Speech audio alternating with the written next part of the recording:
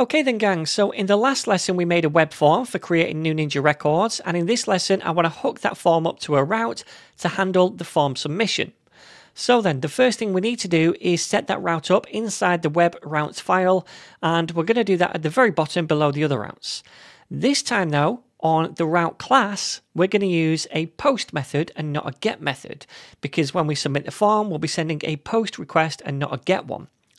After that, we need to add the route path, and we're going to follow RESTful convention when it comes to these paths by using just /ninjas.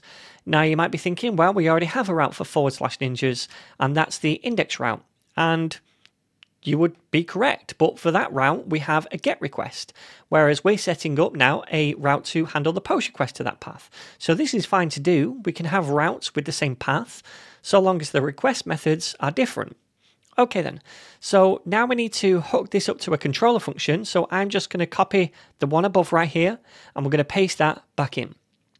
And then we're just going to change the controller function name to store, which is the handler function we're going to use to handle the POST request and save or store, in other words, the data in the table. All right, and then finally we need a name for this route, so we're going to tack on the name method and we'll call it ninjas.store. So then, now the route is done, we can go back to the web form and we can fill out the action attribute on the form itself. So the action should basically point to an endpoint or a route on the server which can then handle the submission. And we've just made that route called ninjas.store. So we can say right here, double curly braces, to use a named route, we'll use the route function, and we're going to pass in the route name, which is ninjas.store. We also need to say that the request method for this needs to be a post request. And now, when this form gets submitted, it sends a post request to this ninjas.store route, and in turn that's going to invoke the store function within the Ninja controller.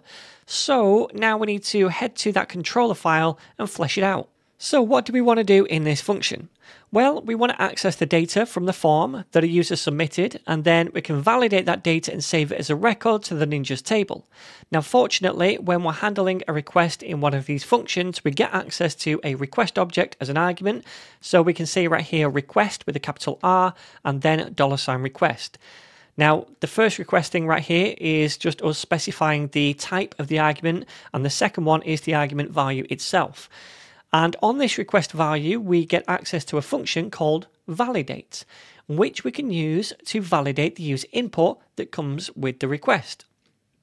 So to do this, I'm going to create a new variable called validated, and I'm going to set that equal to $request, and then we use the validate method on that.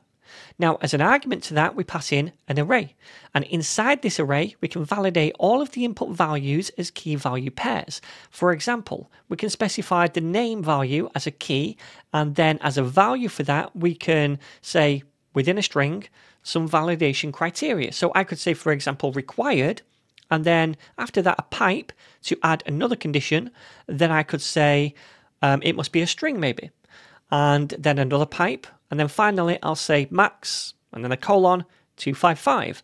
So what I'm saying here is the name input value is required, it must be a string, and it can't be more than 255 characters long. All right, so next up, I'll do the skill field. So the key name is skill, and the value of this is required. So we can say that, and then a pipe, and then we'll say integer to say this value must be an integer, and then another pipe, and then I'll say the minimum value is 0. Then another pipe, and then the max is going to be 100. So right here, I'm saying the skill value is again required. It must be an integer between 0 and 100. And by the way, these key names should match the name attributes from your form on the different inputs. And in turn, they should also match the column names in the Ninjas table. So there needs to be absolute parity between those two things, the web form inputs and the table column names. Anyway, next up, I'm just going to paste in 2 more validation rules for the 2 remaining fields, which are the bio field and the dojo ID field. For the bio field, we've got some very simple validation conditions. And for the dojo ID, we say it's required, but also that the ID must exist within the dojo's table in the ID column. That's what this bit checks right here. All right then, so now we've done those checks and we can save the new record to the table. Now, this validate method returns an array of key value pairs where the key is the column name and the value is the input value for that column. So then we could just say down here, for example, Ninja, then a double colon, and we're going to use the create method to create a new record. And as an argument, we just pass in this validated array because it's already in the correct format of an array of column values.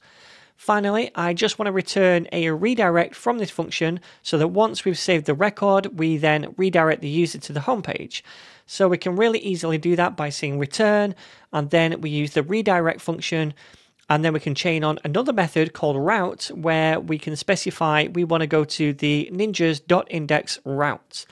Now there's one more thing we need to do for this to work, and that is to add the dojo_ID column to the fillable fields inside the Ninja model, because we're trying to set the dojo ID property when we create the Ninja. And remember, when we mass assign values to a record, we have to explicitly say which columns can be set within the model itself in the fillable array. So open up the Ninja model and then just come to where we have that fillable array and just add the dojo_ID value to it. All right, cool. So now hopefully, fingers crossed, everything works and we can start creating new Ninja records. All right then, so I'm going to create a new Ninja by giving it a name. That's going to be Yoshi.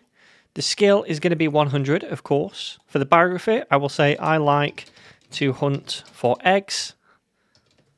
And then I will select a dojo, and we'll just go with this one down here, Spinker Lockman, create the Ninja, and we get redirected back to the home page, and we can see that new Ninja that we just created right here. If we view the details, we can see the skill level, the about me, and the dojo information as well, the Spinker Lockman stuff.